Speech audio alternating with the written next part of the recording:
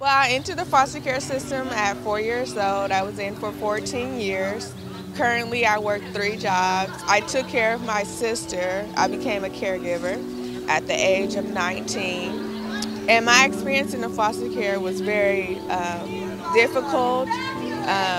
It was a lot of struggles, like trying to get on track to graduate high school. I graduated a year after my high school class. So education was always my struggle in because I was always moved place to place. A lot of youth have to actually work to pay for a college, and then that means they have to stay in school longer, and then school is getting, the expenses of school is getting higher.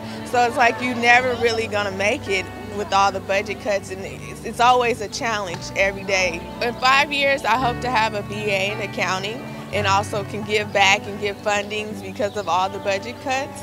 I'll be working on my master's degree in business accounting and also assisting my siblings in housing and education and really furthering my education and still fighting for the foster care rights.